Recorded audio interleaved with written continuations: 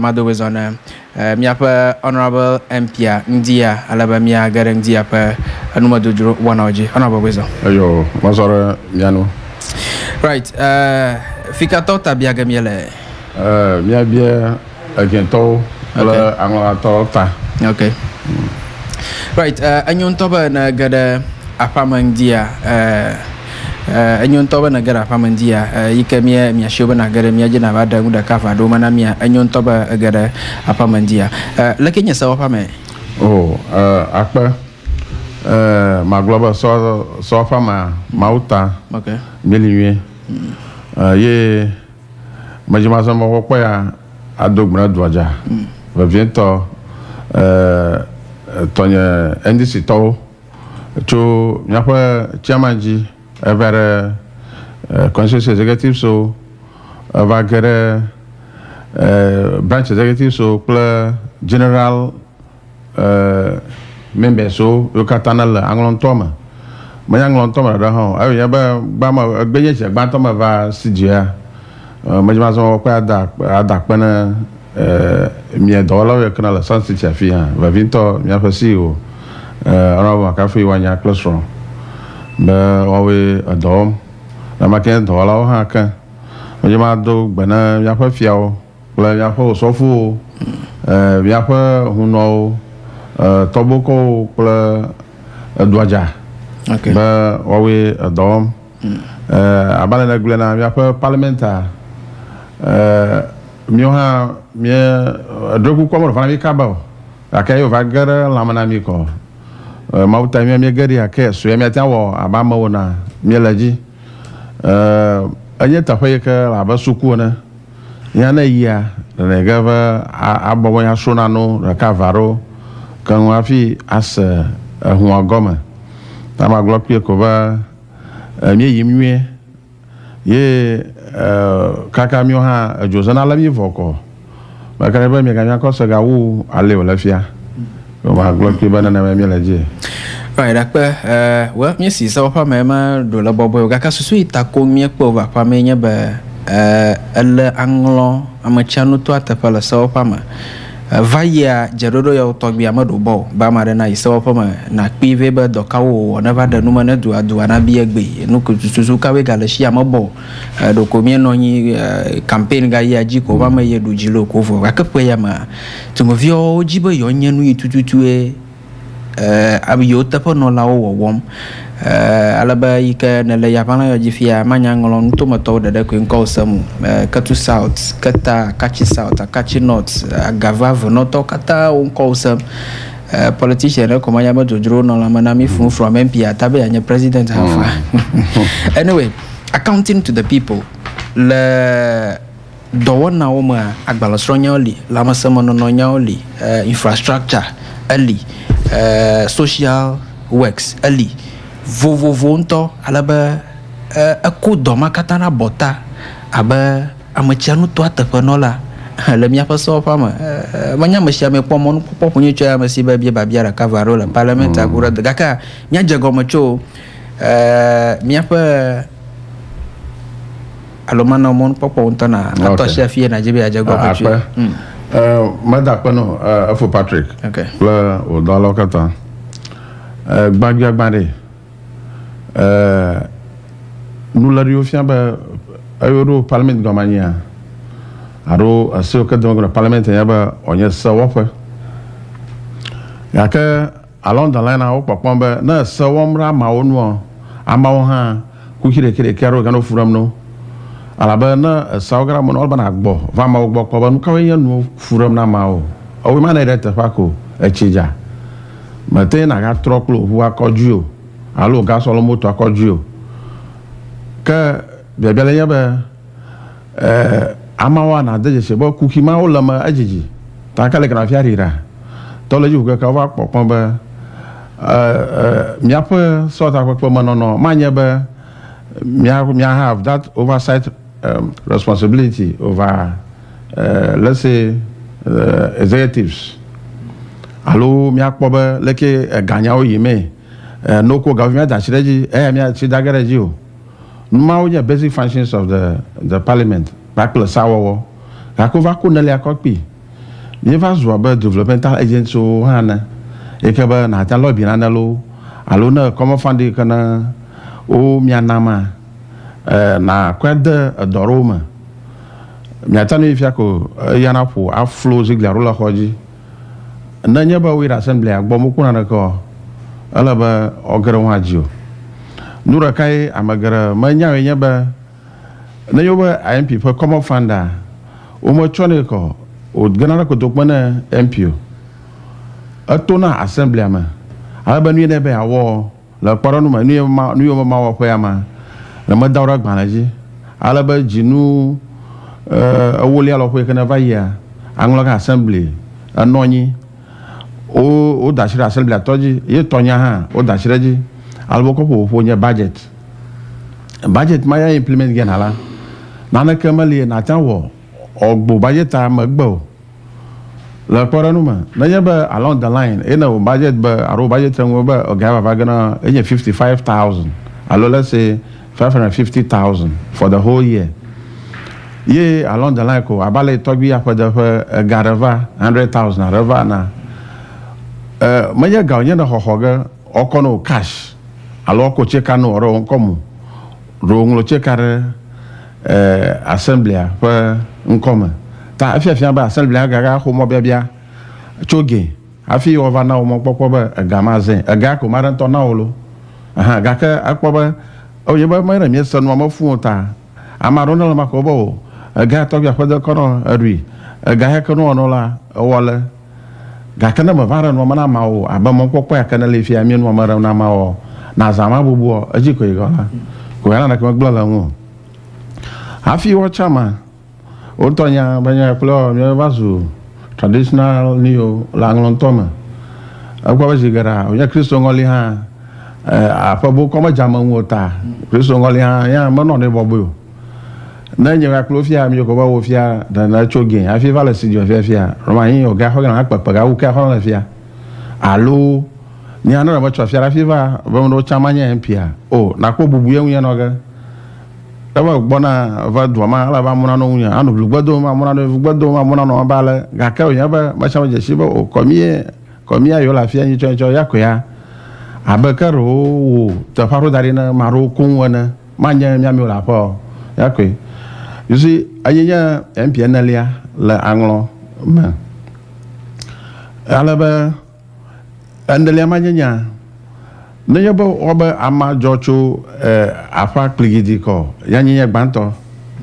e ka fia ba romahi manya ko jora anglo ganolo aro jora anglo ntomolo yakaba ya to yegoma ojinri ha ye yasuku ha madala fia vadora mieto mi wona sina high school mi asana school mieda na yaba trene kala yekana mada rogal anglo ntoma na ga daya ye na maka University of Cape Coast University, Africa had Kwame University of Science and Technology. Klonmoa, na Roliana Mada. Yaka, manya to my chanu ko jagla yaba. Amuna sama ba Romahi, Vovoma bo. Amanu chefia la kogo la kloto, mau mashamo vovo. Yo na ran vovo mashama. Tai maiga, akwaga ba Ramira Rama, la maoma. Oh, nuya nuka mena, amoyi. Ofanya minister kloto e ma pawo nya banya kloto jogbo fueta na me ya yimi no dagba foma me no dagba fom ba na me ya o mi afa jiruru ha aba baga jiji andi si panya glomala jogbo fueta na me ya mate soro jena na mam tam ma fayi aba first time MP EKI as opposition MP and et que mieux que dans la local pensama ba nya da chuchi le jodofia afima ya ala tamana ba madaje chino maton ba ma ye ma chogara bota aye sukunyao mia viu fa dosonyao na ma ke mia fa lamasanyao magalan kura gotago ma bonono fa nanu chikan bla ni ke ko we ba mia fa yo na jema ba ma gboto na ta numenya no makoyi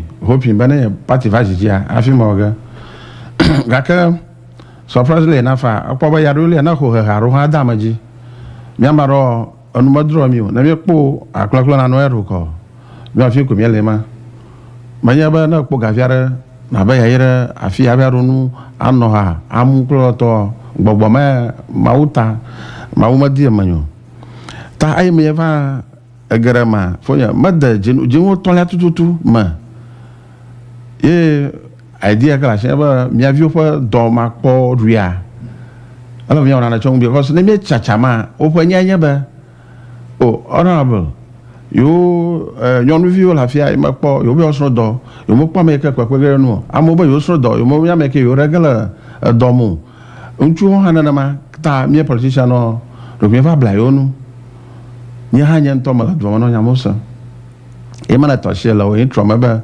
ne ba akoda yero akona kpo politician activity to fi me na ba ye o ga u me na ba la ya ka no chami voko ala bi anglo mo ba hu kekeka na nya ba o ga poto jinwo odan o ga dako afina ga kpo mi afa gbono no ba mi ga fa amaro yom bo no fogun na mo na mi ploto nya ma ba numa ala bo tora fiare ta ma ba cha agbena nya fa cheme no la mi afa branch so ma da moji la tapo ma gleba na reviare be asro doko danglonko nko na baro gbanya mi madame ara ka jigerejo alo master ka jigerejo ba na ba asro do ma gbo o me kana kpo ba fanu joji na be no gboko oyi na ba gbe kliko mi akonko be o chonko be emi popon ko fo nko la ba akpere ka ple wi adamo lo fona ta ni mi ni je ba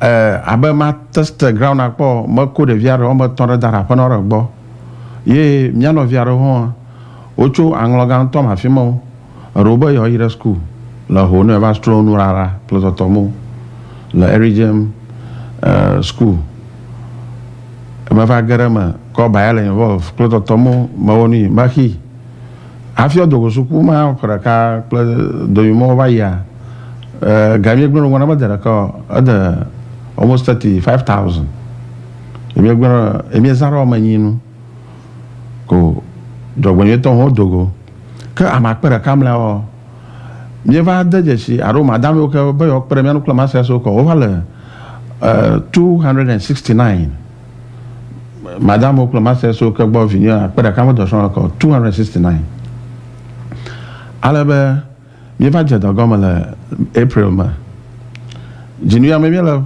April aka garao pove ya ke mo pofia de viado wa ku kire kiaro o lo nu akpo nu ye o won bla na me ba aba mi apa politics ava glan la gbagba o wi maro amara le na nu kara ko ronu ano chite anu gbagba ba me ke papa gere nu ha mara ke mali afa ko na via o e mo va pere via nu vo o do ma yima mayo ka romanyo ji we do fa pa ble oba yo yi plo to mo o ga bare jo bien bare o dami do ma ka o ndi ko ba kom na mia afo Patrick anya ma va re yo bien on ndi ko ba kom na mia o ka mi no rufia e ka ba na re bien ma do ma so mo ha na la fa ma anu ruga ka ma ru no so ma ko ai ya va no na strom plo to ma o ko ya ma pe ba politics ya pa ma o digenerator to ya ma marafu emi ba dozo so maroko samba mi ba dozo so mi nu yela mi asia ba ko hoto ma anyena masonry, carpentry, hairdressing, dressmaking, aluminium tailoring plus interest in mimo, tiling, painting and aurora ya mafiare POP.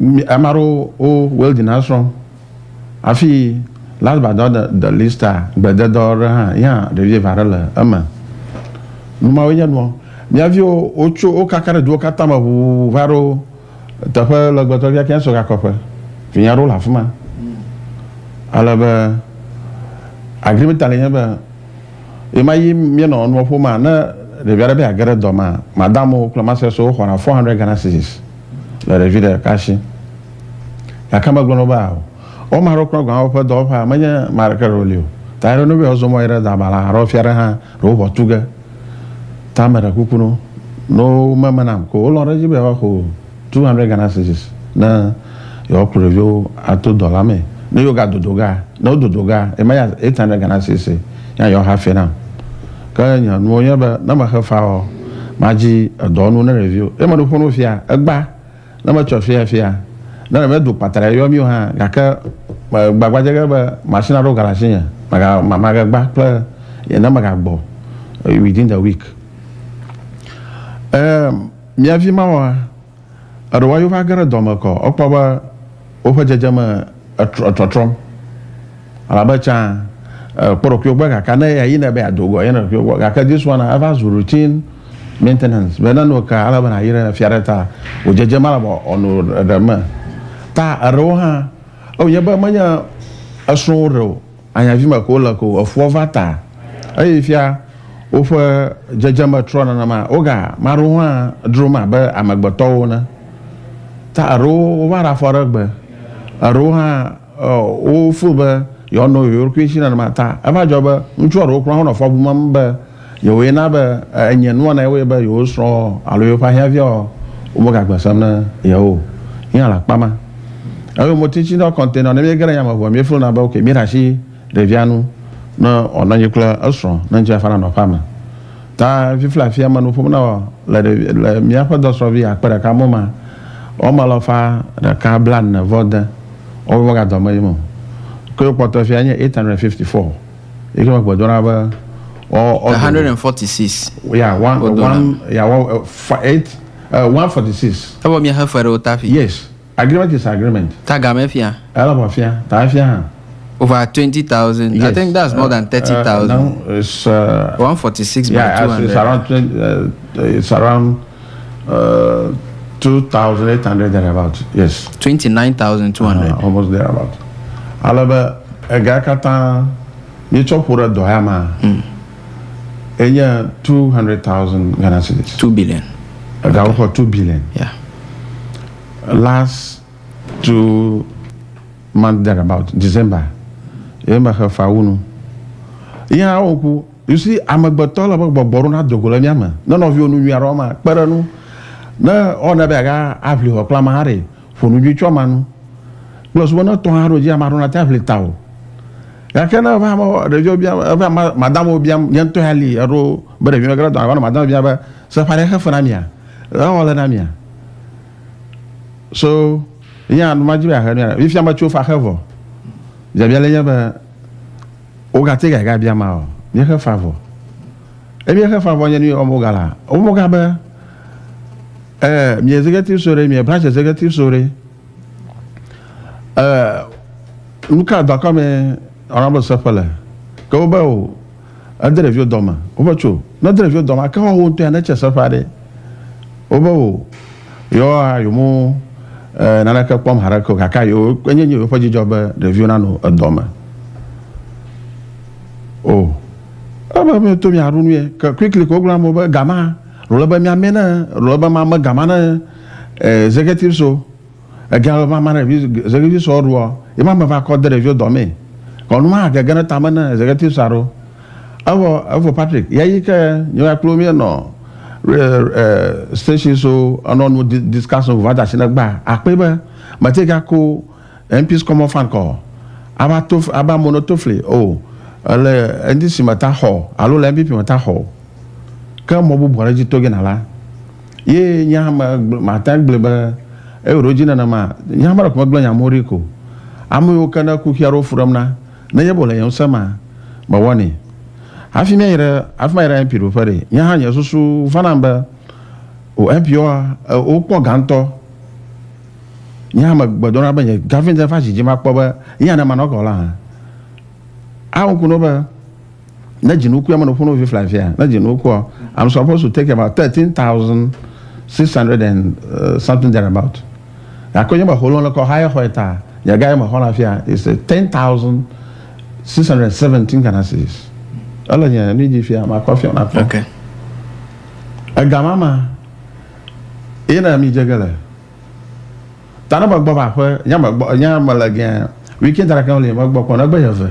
Nya na ne jo. So o manana mi fuel coupon. Fuel ya ra kemalio. parliamentarian kan unless the parliamentarian can minister. Okay. Yako. Okay. 10,000 I want to buy a camera jana me about 1,200. Okay. And I got yoga my topic. That virtually every month I'm at me about 5,000 Ghana cedis. Okay. Up to 5,000. 5,000 I mean no rugala. Ya maro pavio ola bonye. Niento ha vignoli. Prototo. Tana remember no borrow ma one prototo fonya. I've one much of a that was the initial perception, but me honami.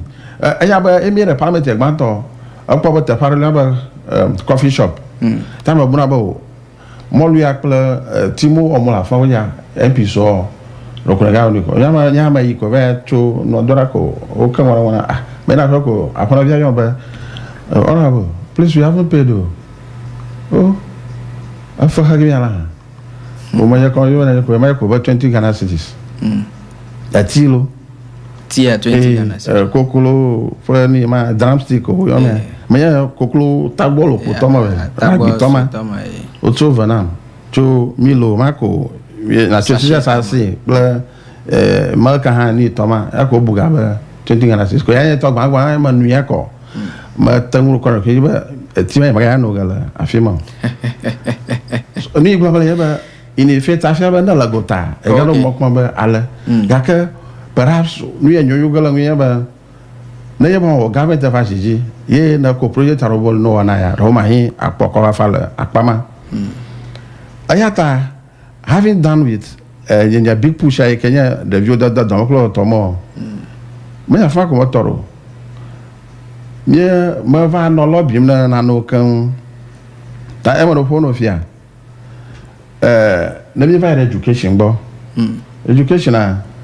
So that's informal education. That's the first one. Rolling about informal education about 1,060, 146. Alone non-formal. Oh, let's say informal training or whatever. No, some are structured. No, you do strong part of it's structured. About Mako Dosroviado, it's on our screen actually. Omado gray, orange, latone. Omado dona green, black, white. Obamado avolo shivo. No, my vinyawa yeshigara Thursday, Friday. So I know green, white, and black at the stream NCA. Okay.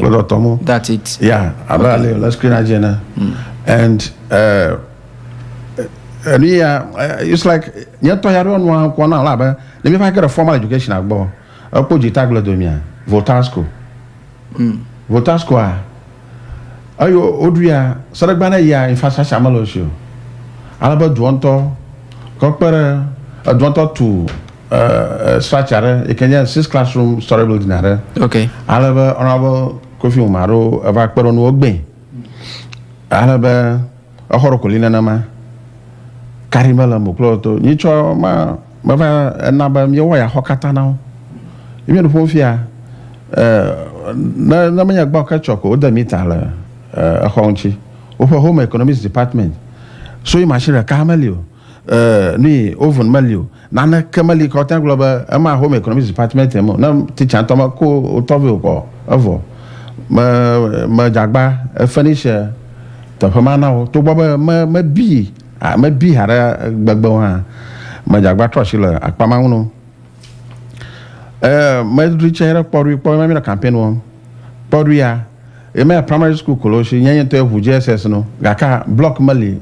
regional school block ta ala tamana ta ayika maruji ko ma fonu kula NGO re kemi ba adanu to jagba ni ko jiche sheba no mera la fara ka ma khata fa blaton yo kha blandre ta to yenye ke paku do fa ga fa no ruru klo to mo kata agba makpo e ma do fonu fia mepo Mietu homa, gbe ha, shangoni, a handover last 2 weeks thereabouts. Emi odoma, ekaba review ra karago ha, vapo, atapa, o discuss la moji, anya sana la ba, na ma to tuye no ma na akpo, akpa ma mo posa sala na.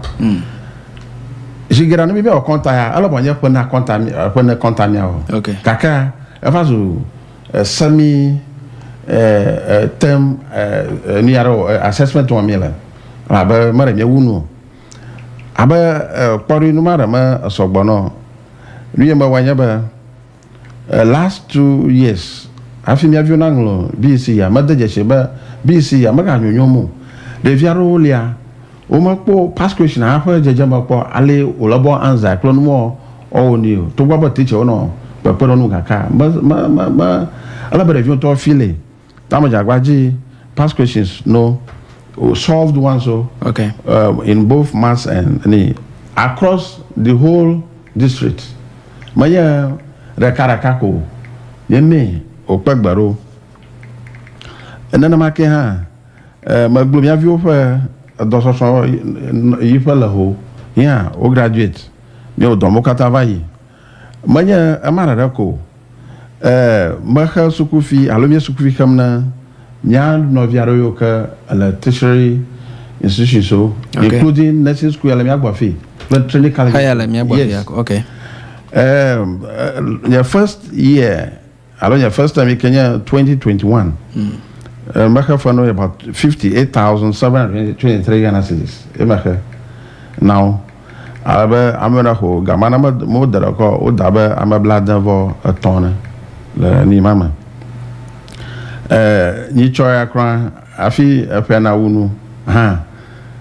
Mega health for bubu no magano pono flafia supplementary new role akpaba na nyeba ma over nyama biana ba party kamena lalo alo kamena lo numa hanya no kaka na mya toro masagoma ya now yaka akpaba naturally I was thinking but politics should not bring any divisive tendencies araka o alabe na ma dogo yo vanya moro hore na mia tokunya gola ta enye ni kana niam so nyelaji tanama over me pana ba jiola la gba marole ajo gbe to jiola ma fakata molio mara da kali maro bo mama gboko la to ya brother ponu ro arafu okay tana obana ba check no wo abna serve ma mogma afia ba gara me ko jiola la gba ka unda tama sobo so far amane ni nwema na wo papara mado na le formal sector. The formal sector, if you are combined, your first, second year, all almost 178. School fees now 178. Yeah, including the tertiary. Yes, that's most of them tertiary. Tertiary. Yes. Okay. It's surprising, though. That is what you pay from your pocket, Anlo. No, I pay some from my from pocket. Your pocket. And I use the Assembly Common Fund to okay. Oro time are 3 terms, allow 3 tranches. Life must go on. Okay. The humanity to Togo. Ta egbe manu fono fia. Yamate va kabala si yola ba de via marova klo ko kiaro. Alo ba maglo ba me na renu atandoro ko no baram. Mala bobo. Agama ko ko maglo mala no. Gake ala ba nana maga wo la fiere aglo de klonu maga ba ko gamagba gava mana amarora mata because yemano global monto kolipo moro foro ngo ba ruan pina yo na be ruan pina yo manya people do da shi ko ba na ba akura mo taba o fa suku fi klo to ga kanu blani o mala bana we so those is are there ma donete balon gbalaro ma plocho Mr. Joel Deck, bon, plus what I'm motivated, my view. Yeah, my men all the schools, both basic and senior high, plus what teacher motivated, my view. Now you're at the Kenny sisters. I quite the Sheba, no boy, your money assembly. Alone, you are mote put a Hogaracano. I hear for Madame Anglo, Manama, Maga for my Quagerono. Meu jagba o shed I me we chamie de samata ni mo makpo ba majima komna mo quickly ma na ku pakuve ploto na yefia me we onyakpo me dan wote at least if you makpo watango do kwa afuma if you review so gbono ta they need more infrastructure kaka for now money atawo enyema akplo toko o fa suku ho ya no nu akpo chafu memo le ta la ba mi reinforce mi ono ta je susu ya bana ma ko bara garama mi are zingli vuvu mo la khojino ala ba agbe plepe plus ba na mi reinforce ala ba ekwa aluminium na ya pum na ma ple chafua kwa ni ta afuram na tama jiba matroshile akpama no street light na ya is a common phenomenon. Me a part of common founder me dedicated na ni laba security fanya ohia kloto agba no maga rolia maga mamena ntura share fiaro mako mari fodo ta malaji na me viral health lamba sanya ogoma ya wonku akpoba novia komiga pe edeje shimaro ba o premium lanku o nya ogoma ko yo va nya ma ba mate nya to nya da to glangario mi ba wele shima plodoto va lomo va kore katafia o dono gankwi ya ko mana mawa gankwi ja 2011 Yoma 2011 pieces. Yes. Okay. I mean, was screener.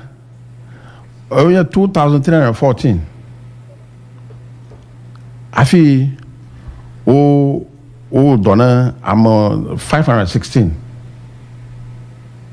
No. Gako yama ma okpo rereta marakamali ama blogo. No kamara ko globo empia da komola. Ayo blomala eroko ya. Apa voyahe, fa dok ya glomala. Na ira I got to plug Koji Amadeja Shebo offer access to the center Kenya Anglican Jewish Assembly afia ko director la anya funo yarona chineja ploto tomu avuamali na ya yobo ojo ala bono ni o tama motor bike omava omano raka I got to plug Koji Bo okono oro chika Kwame okwa chika ro wa khonela offer central store. Okay. Langloga. The health director. Yes, Akoji. Okay. Afi yaroli ha nanoteri akpo. Ha miele numoji. Okay. Na post screen aje ha America ni promoter kwede je shebe. Mieje wagbaba. Angloga na chu nya ma chongloga. Nya Angloga clinic ayo jimro. Yeah. Na 1972. Yo jira fuma. Lavia, you will be surprised very. Anglogan health clinic alo health center na jedo na malaria from no alo nuya if ya over protocol exam eba machoga ko na agblositrin so ko bo ke malaria from now all about check up ho tarova na vaga kata municipal hospital o ni afia ko result yi na PA la fma afia trito alo na joera toko do ya na je makpo ga ho ala na no kata eja ma baro gba quickly ala ba mia arifabishe laba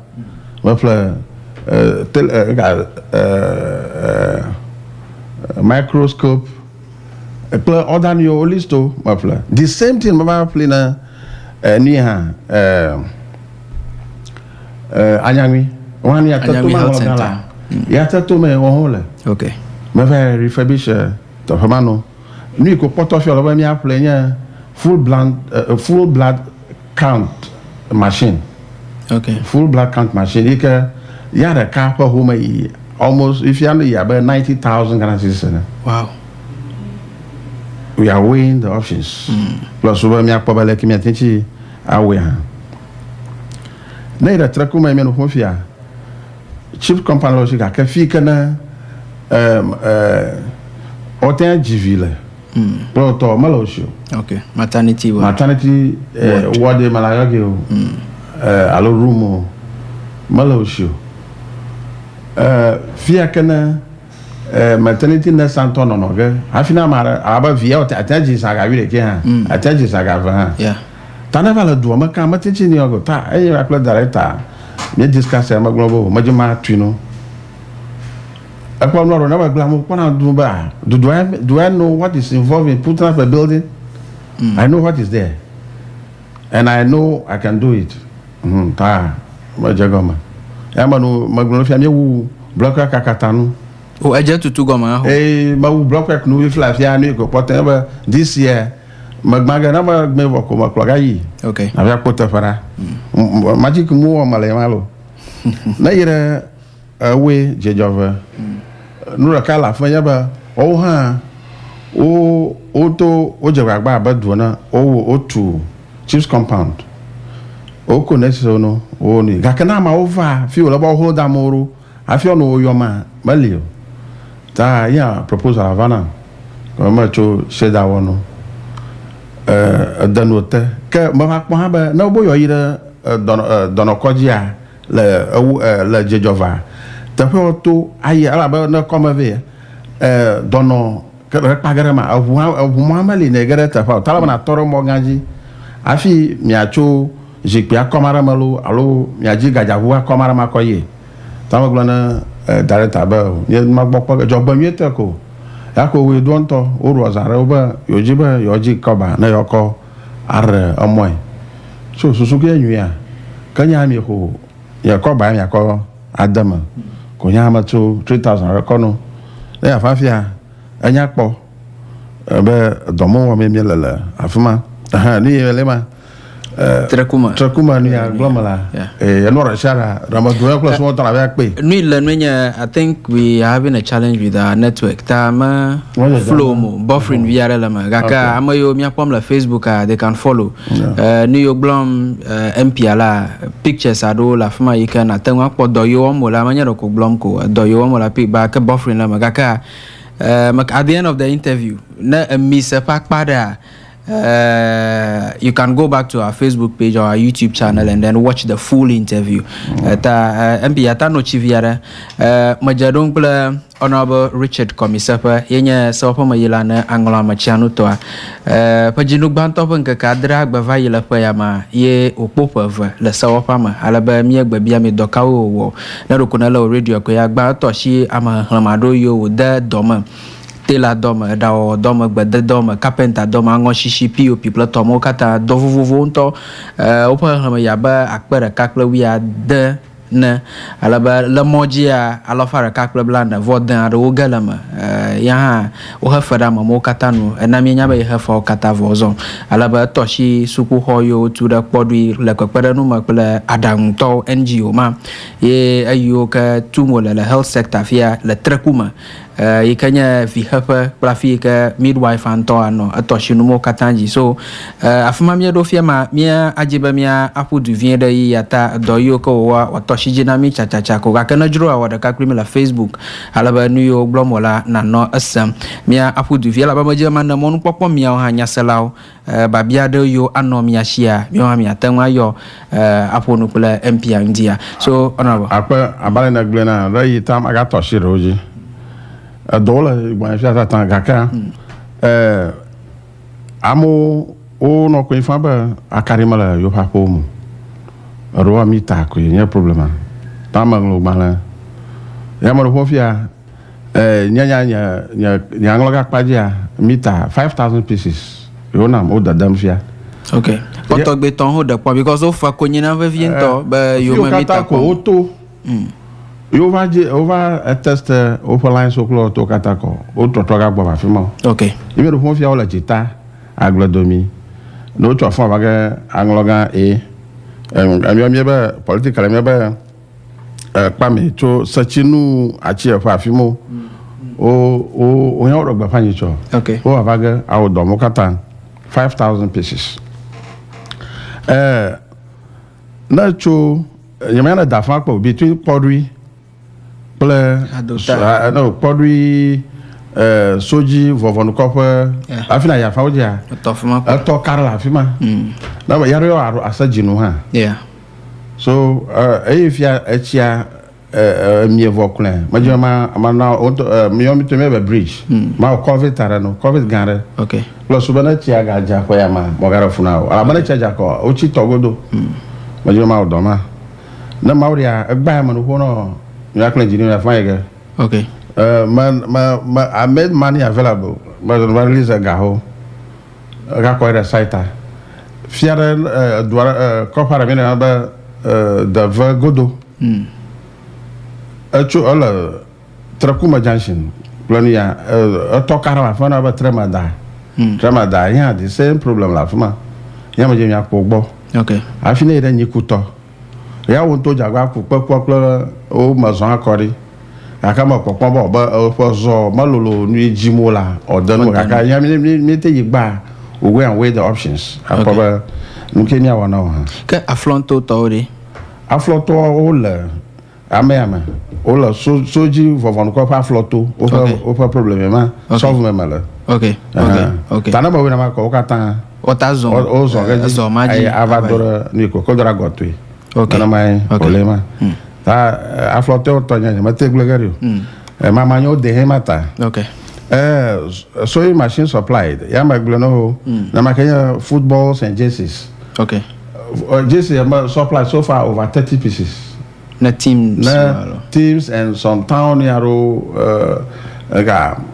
bisoka niaro all over choshima buvaro niama soragba request aga vam nura kama jima mention nyaba fuvama ya yi ma wo yi ha ba fuvama ka generator ko ba woni ya ka to bia ko de pe no ka ba mi fa ko yin onamia majagba joko ira fuvama bo fuma oha agba o ti fa fe no mi aglo mi la ho no jejal tv ajia ajejal tv jo ta po this is our romo na no share ka ko o ho mo jojo share ko ifi o ta pe o ta ko du pola live la tv on no pom la tv ji nous chanu ka mi o mafia on attend ma do galare mi fo justify inclusion galare mi fo la ngloga alabe duo kata mana form a team zone basis e ma do polo fi fly fia team ya kana am me chala ma me chamba blaton lawma alabe o mi register fia for division 3 league if like fia alabe 1 pascal arela ngone fia la ngloga afima so amala afima goji ma penara no fama zeruga kula asabubu o gbachocho manya ma support na afima ma no na so 5000 ma toju kwakpa na abafloto plafond azano fa compare la afima ya bon ni surprise le na patayu na vana mo na photo kofia kamo ko ba toju be pa ploto you know aka ale o kaji na mayo na very well project la jefia yamate jago maroko gaka na mawri be ko jaga pa manya bomigo to akarinya bomigo kariara mali akarima la fimo aka chila duama through the effect of honorable Mado oku ko to te ko yi ta mi kariaga no ye kayo no mapopo mana because afi pena uno health center la fima manyo for complain da kama ba kadi pena uno wafamalio kuli potaton of KVI per la fima all these years majama na chonu na ra me ba chieja o heva klodoto anyane me we ho akanya me oga atitati to bridge yes adowa vira kama jogbanyete abalaga pinu fuma na gbaraka la Niaclas city tomium o zoom mieza zoom Niaclas no fum ako ganagasto oyo ba yoju wa ko bridge agbo nyame mo pomba kaka jinena mi agara kabima anyanyara va mi mi awe abale o ni agote na gara bomigo allo adu canal Niaclas safton to doma soga kopa no not tuda Galosota. Yes, Galosota bridge. Mahaya gada bomigo. Yes. Yeah. Le engineer so fata marina belly bridge. Tam yalo reinforce as ni am na me wema. Ta already am release 4,000 are.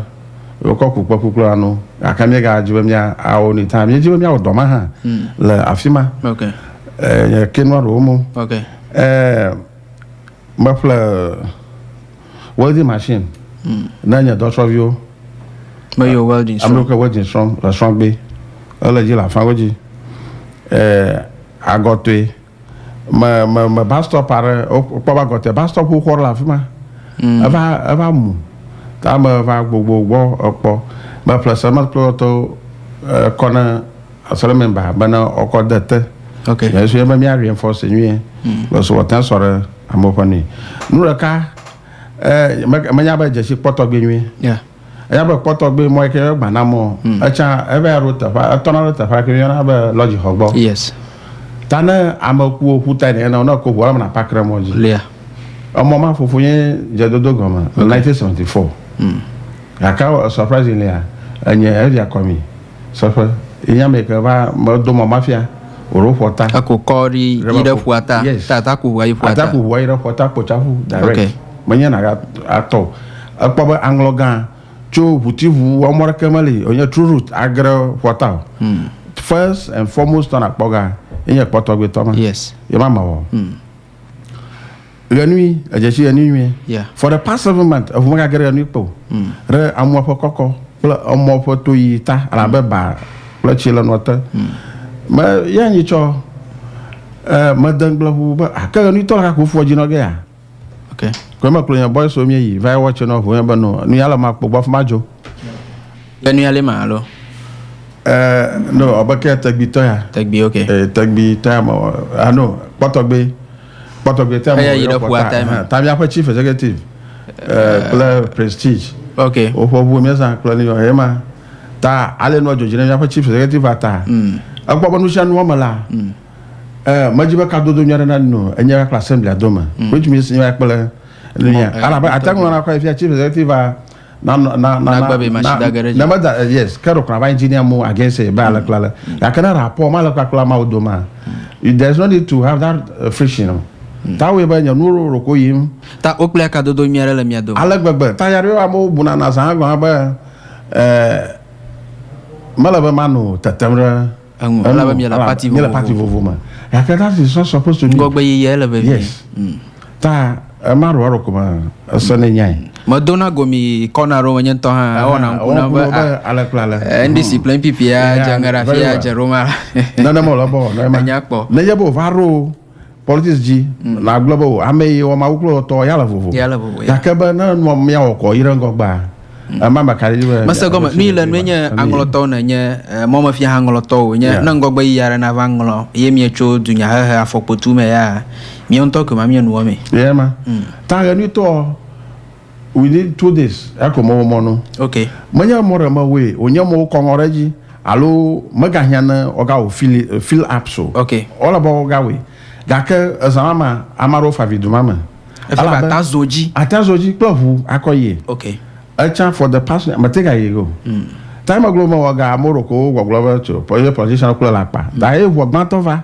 initial mara wo na wo va o to kake akama ga dangla ho no maji wo na va kake no awuya kakaga e there 4,000 hona wow yes so we did that azama ovorova ambocho shegborova torafuma boyo ibe toji sama unfortunately ba popura kafarodo le ba ma kaka ma uta mi bari e over yi do oyo ma pedan gba mo ga la pedadaji eje si va pamra ro tegbi fumenye o podu fi apamo keleji klolia ni ya gbanto ya mi ko renui le ya renui mo le ma okay emi do hu ko yire renui do me okay va pamra ya ni choroka emi cho renui ko e be mi ne va pamra ha ala bon ko ni fa fala moji o le kenyanya o ngle yo be afatore pe justice also yeah ya na maglo mo ma pa abandona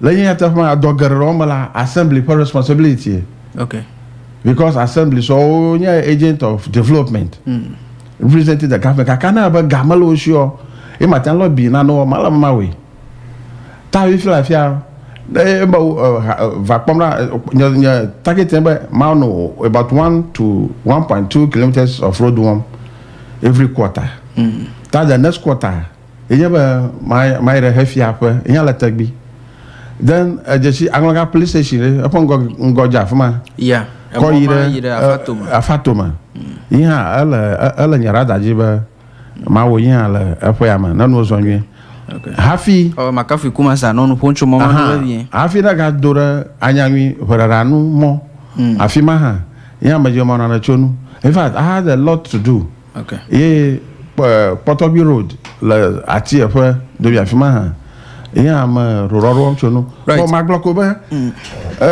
anu oli sana no ma ye fia ma ta ho kakata so yeah ma kwa ba no la balaji 2 years ago panya glomala. That is the record of it. Right. Majama buka po bwana nya saloga ka fi ma buka po bo dereke la tagbi wo ko ni fam no pa chinya o do tar assembly bo pa assembly ma ilana ma nya be nglo balen assembly. Yeah. Alko copy na nya. Okay. Cost ala involve o capture me I think it's around 16,000 nana. Okay. And not bogana vama 16,000 ma manye garako kaka is more or less a colossal sum of money. Kaka amagboto pa anyai. Na ma kala fuma la miya wona no. Now we are looking at the options. All right. Na assembly alte we ha. Fine. Na assembly maga we ha. Ni ma su kuji ki also apply desk mono desk. Ma first consignment no nya keji ma keji o to ge mala. KG schools because but church ha na me la church ha. Ma chi choko jata pa na gba. The Viona ba no chite ano na gba ko. Nya policy ma la gba yo. The children first.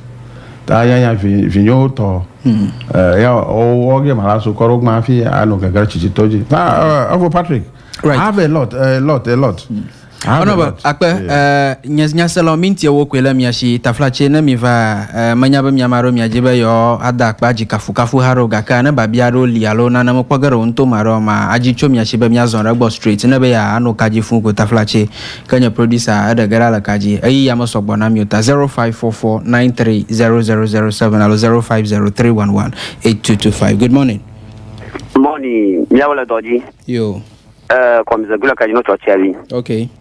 La nyanya tapama jibanya gara la nyaji aka manya kama amya jindio magara baba safa afato ya alukata min fasa bya bafkaka nyama yikinya kusani me bafkaka bala nyawo hola shi nanya ba foto ya bojiri kunyo kata nchikoma laka la ibn tuma la nyanya tapama kasi foto ya marana tukishipiaji already shipiaji asasa gato kayin pia design ta Anlo to katando jagba nenya ba miame yokala katantuma empina udona mialaka dojimoto awo ka awo kofura runchi kasa de goje jita Anlo to lo kura afoto yanchi. Right, Akba. Good morning. Po Patrick. Mato. Miawe do ndi ba kukuma do babana Anthony di grupo ma. Nyate fe ma funye komiglo.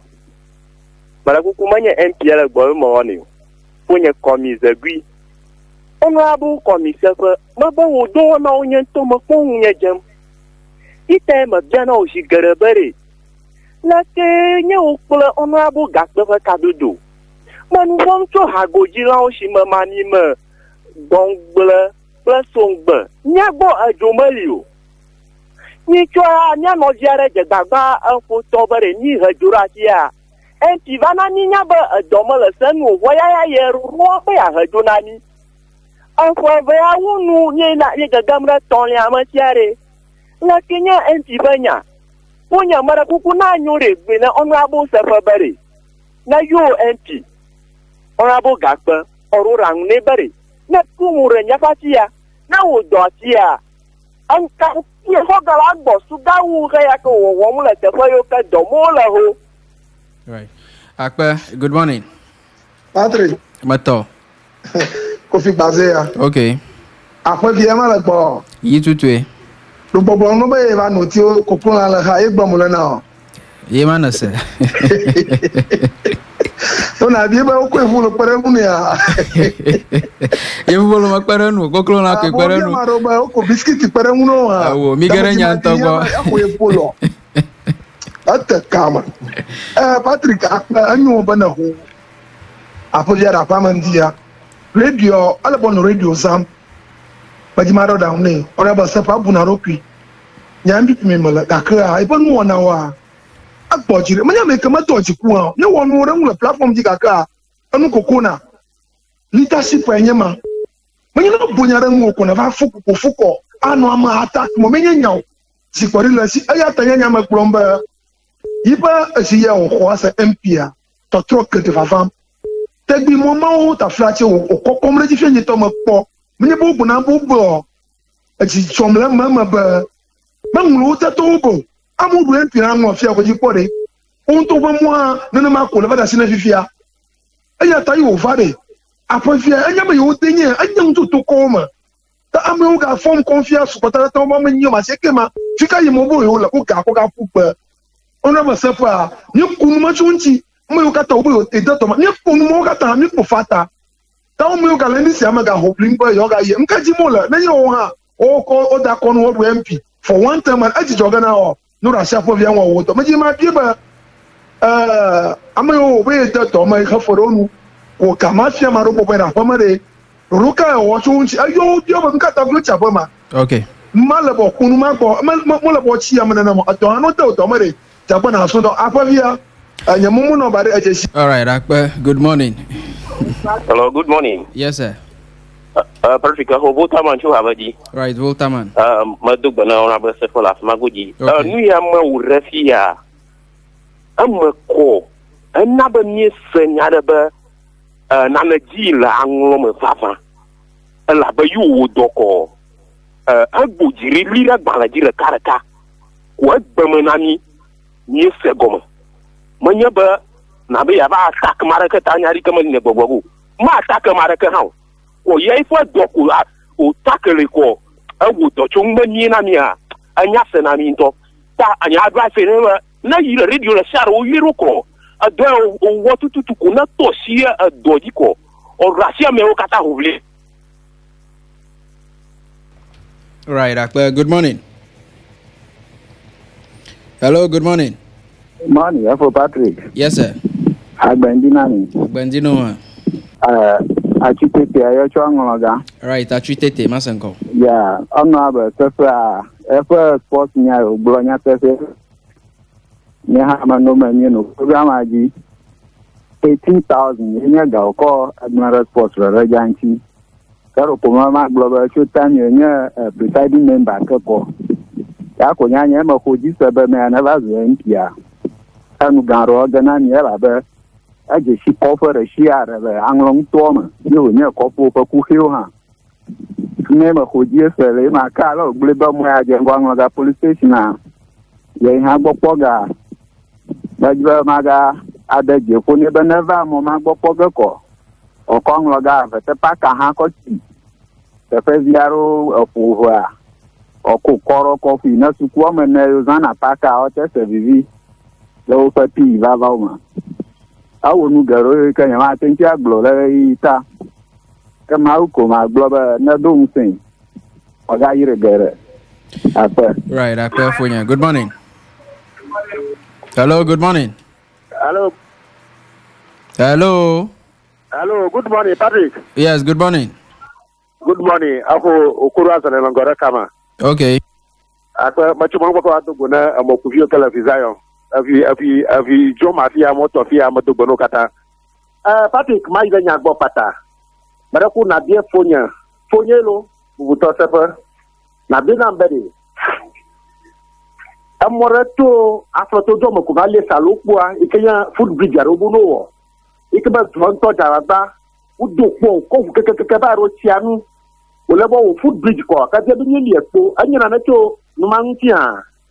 Ni ta manya egbe be Ibi la tebe tija amojikata yona anami nya be owo mo ato agoto keka to pobi keka ato amonyo kofo keka ba do afloto abo atepama ajijiale gbegbe na tija timanto ha magate togo manya ba le ogun yo we atebe kokko be ikebo tazodi kakene zando ye madeva di bore moturi amama nto ile kati sugar so mama to gbe mama wu abado afloto a Bona ikelenye ba zato salonye floto yi benye bo fu bijara amare ile ka atazo kwa mako kagere akoma ni a afu dem na yesusu ye magbe mo ga wi ne mo kaka no fo baba food bridge ya wo we ko doro salomo to kwa apo tiare ko nyene nya daka ji ko ataba yeli ekpoema apo ya ko la mai ko ye program nani.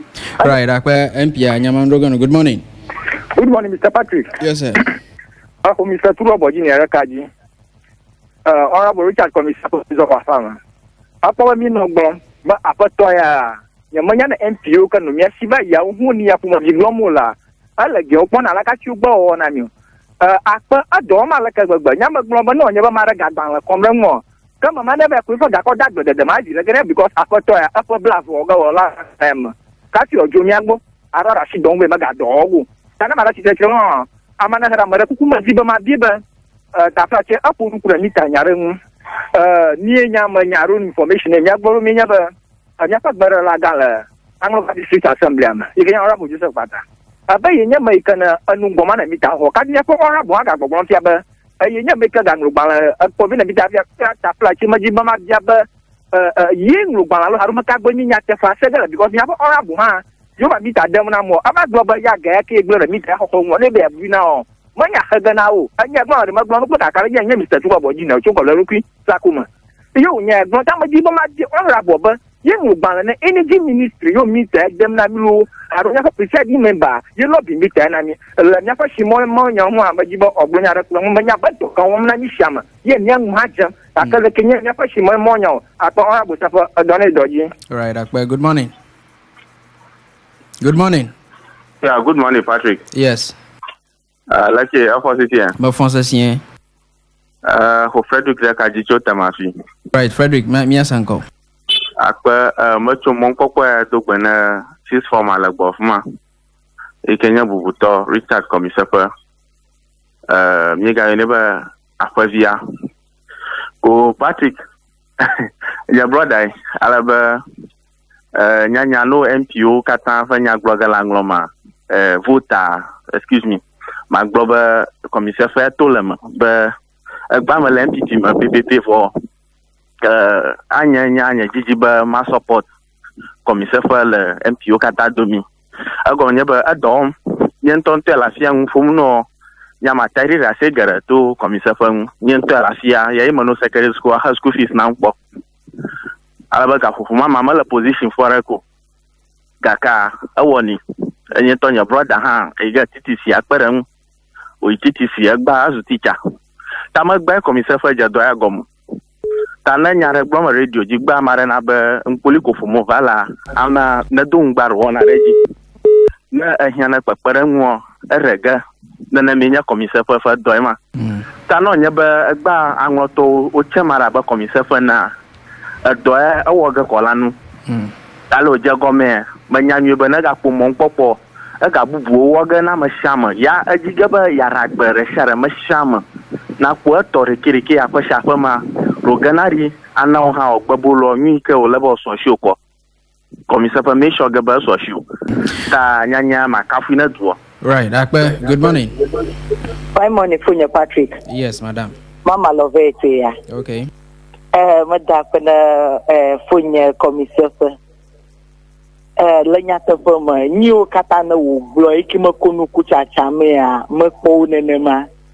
Evaro fiada le potogbe mo mama no li dumbe elebe wazi medefuno plenya ya pede po nava nye area smagoje labe mefukpen fiada keme hejochi royo va onenema ha niazure ko vesana ka kokoko jone kakeme dakpe ni be awusiri kenye to metetefuma ve ekpi gakperentia nye hamadam menye evio domotodo le gbonye aleka wo gble tutu konye hamave honye ga ke de mojema dakpe ni bele nyatefe ma mare keme ga chode parian ti be odako ne ye hade ne ye haya yitefe ma tutu ala be ni gomo wo jama kareji be ajijo dom ne miaka takere komaga dom se blibo be ne gawe ga yiji pesusu be nyama yo kana nyama mano shito ha mi akpongu do da no medem akon. Right, Akbar, good morning. Yeah, good morning, Mr. Patrick. Yes, sir. Eric Akayi. Right, Eric. Yeah, Madubana, Honorable Sefe. Merekumba jiba mabia Honorable Sefe. Merekukushaku. Abaye de am $1,000. Nyayan tonya am rounds.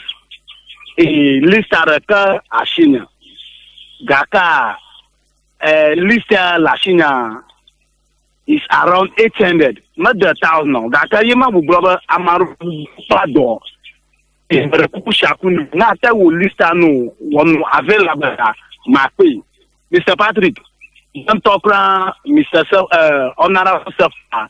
Akpara ni choma yira skupo jiba ma ho result. Ye metekpo amon popo.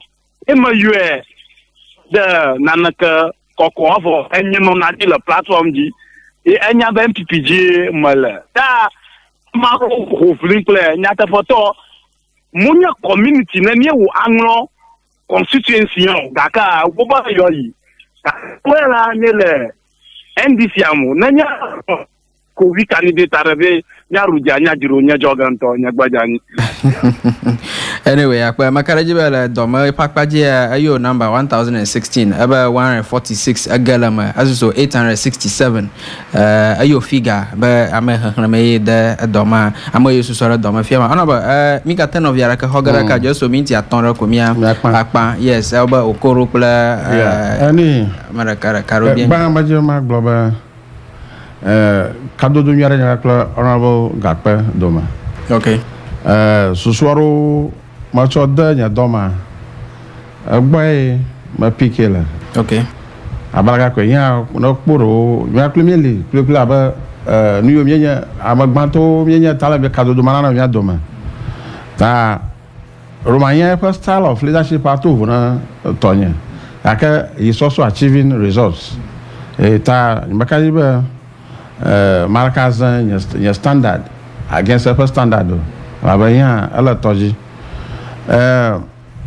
amu kana umuga dome wa bale gbaze glena klo to amu ko ga dome imu de yemi ka forota in fact dososo manya jijiji oyun roko fiamu nunya but next time alema agugbo ga we oyun reji ya ko ge mala ni ma won yeba makwa de je be de viaro olia amamaloshi otero domo majima so wokpa ya ana madamu kle dosovio amuna so dovai ya ko mote graduate ona je gbagba oji yan mo mi majima ma a create a window of opportunity arano plus suba matin app design of certificate so plus open yo gbagba mi aro hana orara la doma na mi arui na onu egwashi avoye kako o talo ni odo ko avata fako miawo ko puro no klo pa madam ko aba ma je ni wa klo pa madam mi agbele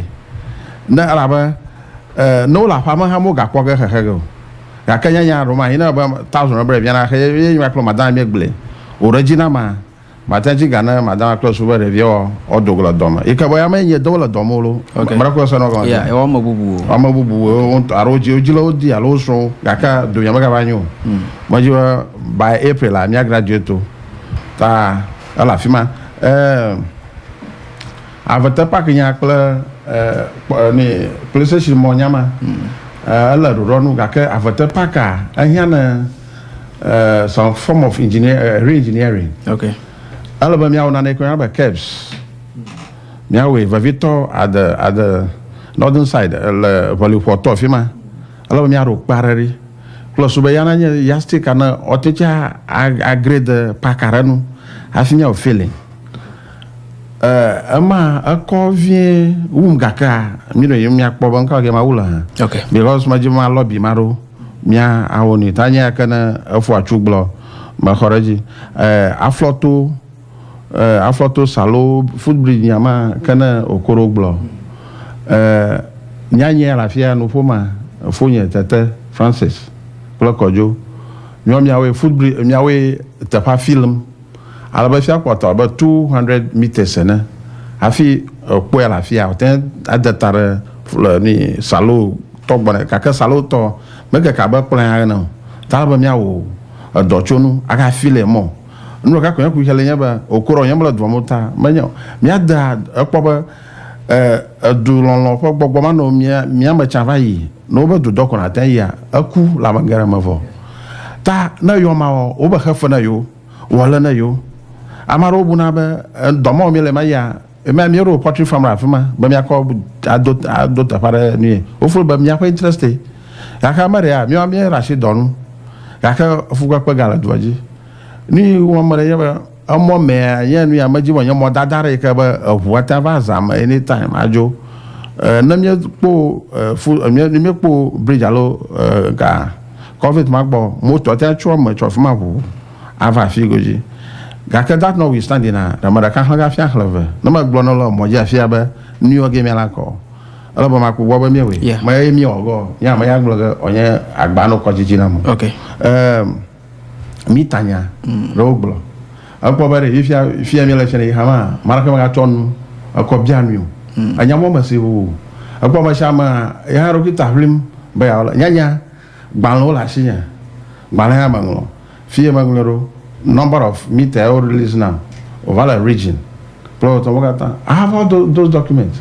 No matter full when you are global, or never I tell a new, but Taglo, Blanamarabalako, or any other blank. You don't have any point. That is the dynamism in the intra-politics, which I don't want to go there. Okay. Shimamo, in fact, Shimamo, on how topical it was during your days in Angloga and we move. Emau Jagoma, a mobile contract or mobile contract to final contract document among my mistake on a job. You can about a job. For now, more Pafia Oglan, after no role had dota, never Romanio Copper, never Ajato, Fimokata, my Jamia was sport improvement, and I feel close to at least no Gabu woman, Malaba Monaglan, Nanamo.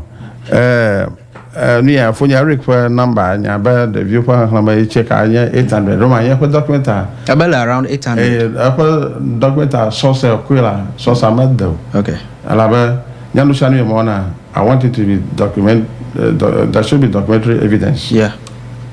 Nicho, I did a over Banatoma. They thought I was joking, you know. If you claim you have done this, can you show us proof of agreement between Enye Madame? Okay. I'm a little bit, you know, and they were surprised. Review share, Madame told her. Madame review her review her contact number.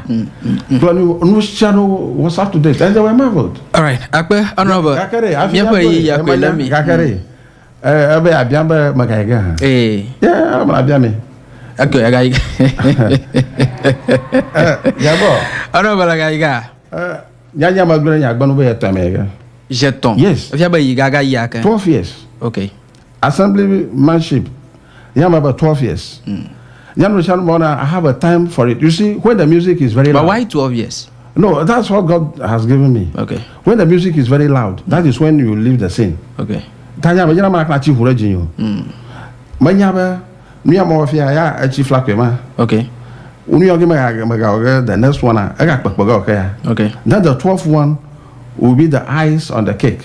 Kakamu Gagwa, or I will not go. That time I will be 60 years.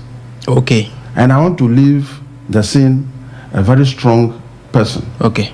Ikebe Nyahamatechi Anlo Basuareko. I feel do you know na ajenga pasa sabi. That is how. Mabajima ta kwala duabare.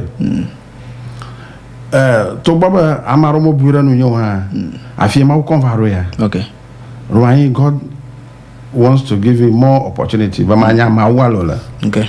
Yema gbadom na duaba na mawga na mo kokore ja magawaga walola. Nyamanya minister.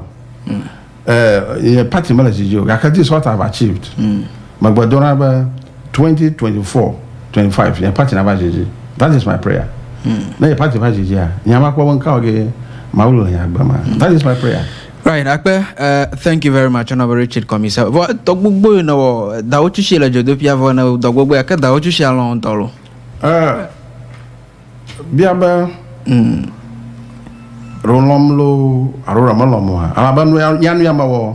If you just oppose it against the assembly, they are supposed to take 5% of the national revenue. Okay. Afiomano. We are to take 5% of the 5%. We have to take 5% of the 5%. Afiomano. Ronu Yaba Maya MP the whole Ghana. Yeah, my tell Blono that even those who have been there 4 times, 5 times, they call me behind the scene, but Sefe, magic counter. All right. Thank you very much. Honorable RichardKwameSefe was my guest this morning. He is the Member of Parliament for Anlo constituency. In case you missed any aspect of the interview, go to Sun City TV on YouTube and you can find the video there. Log on to Facebook, Sun City Radio 88.9, and you can watch the full interview. And thank you very much once again, Honorable RichardKwameSefe. My name is Patrick Dramado. Up next is the Afro Mix program. Enjoy the rest of our program. Bye-bye.